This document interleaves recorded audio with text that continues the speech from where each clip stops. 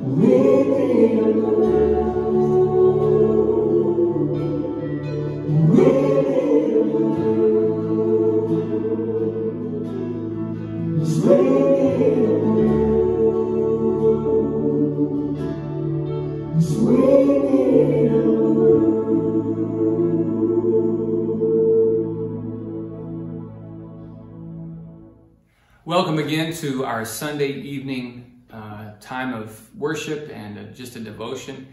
And we just want to encourage you tonight just with a little bit of the Word of God. So we want to thank you for all who have been a part of our drive-in services and our parking lot ministry there, as well as our online services these past few months. We've had so many different ones involved. Those of you that have been involved in the God moments, this has been a great season. As difficult as it has been in some ways, it has been a great season of ministry at our church. And we just wanted to simply say thank you. It doesn't mean it's over. We're going to continue to do some of these great things and be able to utilize people, their giftings, their story, so that God can continue to get the glory in our lives and we can continue to do some great ministry. But we are here tonight just to spend a few minutes just receiving from the Word of God. And so let's just pray real quick and then we'll get right into it. Heavenly Father, thank you for the opportunity we have to just gather together, even if it may be online. Now, Lord, I pray your anointing be upon me as I share just a few words from your scripture. And Lord, I pray that I will do your word no harm, and that, God, tonight it will be a time of encouragement and strength as we move forward, walking in step with you on our journey, God, empowered by the Holy Spirit. In Jesus' name we pray. Amen. So today I had the opportunity to preach. Again, we want to continue to pray for Pastor Jerry. Got a cut on his eye, so we want that to be healed completely. But I was given the opportunity to preach, and I shared with you that today is Pentecost Sunday. And I shared with you the story of the outpouring of the Holy Spirit on the day of Pentecost. And as I mentioned today and throughout this week, I have had the opportunity to actually speak on multiple occasions. I was privileged to be able to speak a message and it be at my home church in Ketchikan, at the Lighthouse Church there where I grew up. And I was able to share the midweek Bible study with them. And you can actually go online and watch that if you'd like to. But I had the opportunity to just really dwell this whole week on the outpouring of the Spirit of God on the day of Pentecost. And as amazing as the event and the experiences are, again, I believe that the purpose for the experience is far greater. And I know I've said that over and over again, but I'm trying to get that because I think in our church culture today, especially in the Pentecostal, Spirit-filled, charismatic movement, we focus a lot of times on the experience that takes place. And look, I'm not belittling that. I love the experience of the Spirit of God moving among His people, especially in a corporate setting. So I'm not discounting that, and I know there's some that are fanatical in some ways and do some things that I don't think are really led by the Spirit. There's a lot more flesh involved. Again, I'm not here to talk about that specifically. I just want us to know that in this journey of receiving the Holy Spirit, the infilling of the Holy Spirit, and being empowered by the Holy Spirit, that it is not just for that experience. It's not just so you can say, oh yeah, I remember on September something that, in 1999 that this happened to me. As important as those moments are because they serve as reminders that the Holy Spirit moved in us, what's greater is the purpose of it. So for tonight, I want us to just spend a moment and look at yet another account in the book of Acts where the Holy Spirit, the empowering of the Holy Spirit, changed the lives of people through an individual, right? Because that's how God chooses to work. He works through us as individuals. So in Acts chapter 5, verse 12 through 16, we're going to read this. And I'm just going to read each verse and just kind of pause for a moment. We're just going to talk for just a minute. So verse 12 says this, and though the hands of the apostle, and through the hands of the apostles, many signs and wonders were done among the people, and they were all with one accord in Solomon's porch. God is going to use signs and wonders. So for those who say, he doesn't do all that, He does. And I've seen it personally. I've seen some amazing things that have taken place. God will use signs and wonders, but He uses it to draw us to Himself. There have been countless testimonies of people throughout history who are healed and made whole through the power of the Holy Spirit. God still performs miracles. I need you to know that. Some of you may be listening today and you're saying, God, I need a miracle in my life. Healing, financially. Your marriage might be broken. Your job maybe has some issues on your job. You may have some problems with somebody. You may have an offense against someone, or they have an offense against you, and you need a miracle performed. Unforgiveness. Sometimes unforgiveness can be the greatest destroyer of our lives, and to be able to forgive somebody can be one of the most profound miracles that takes place. In verse 13 it says, "Yet none of the rest dared to join them, but the people esteemed them highly." They were very respected and in awe of the disciples, because they were seeing these signs and wonders that were happening. And believers, in verse 14 it says, "And believers were increasingly added to the Lord, multitudes of both men and women." Right there, if you've been listening to any of the stuff that I've been speaking this past week, you know that it's to draw men and women to the Lord.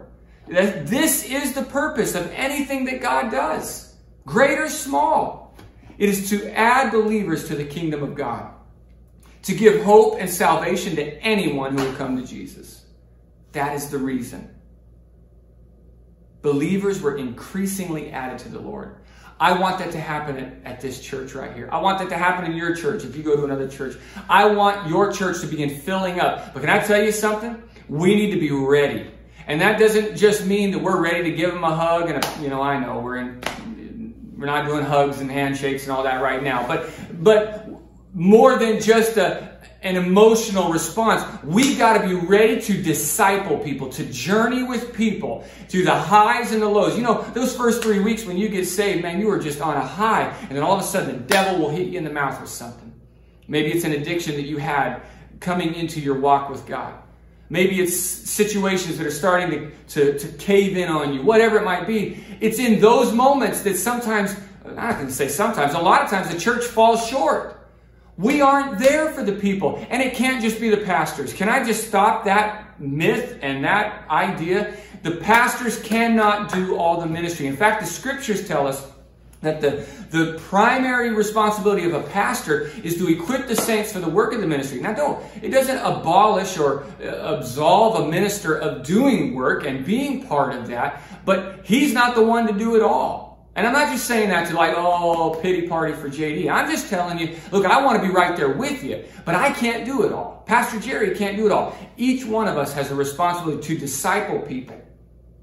You can't just say, well, that one's got a lot of issues, we'll just send them to Pastor Jerry. You may have gone through some experiences that look a lot similar to what they have gone through. God may have allowed that so that you can step in and be someone to walk with them, because you've already made it. You've already come through that.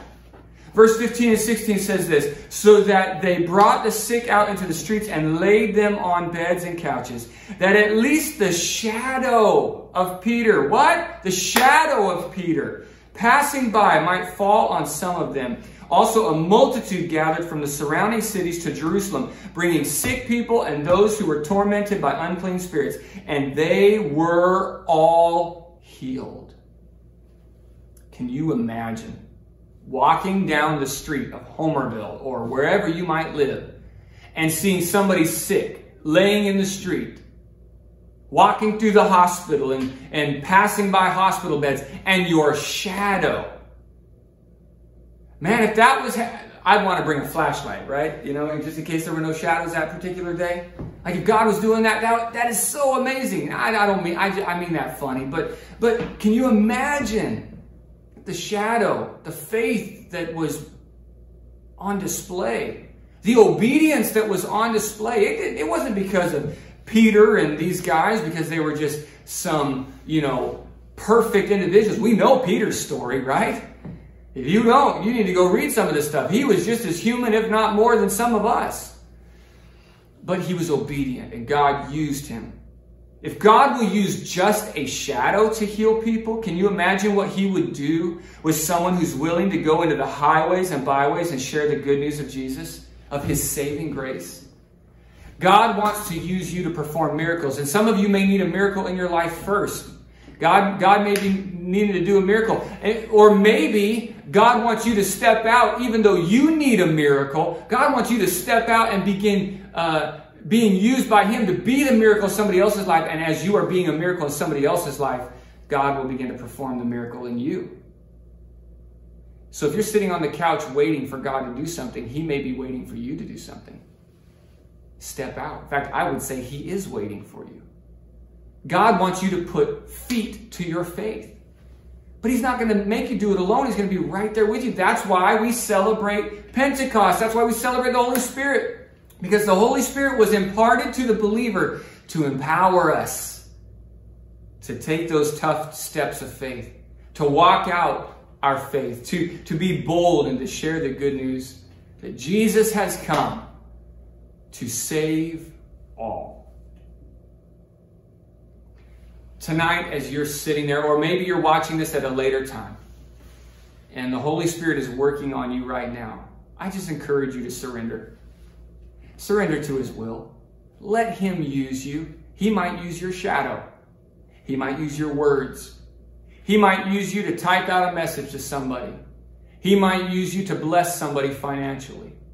You might say, why would God want me to spend the little bit of money that I have so that I'm now in want only to help somebody else? I don't know, that sounds crazy. But I'm just telling you right now, every time that God has compelled me to give, he has always blessed me and taken care of me.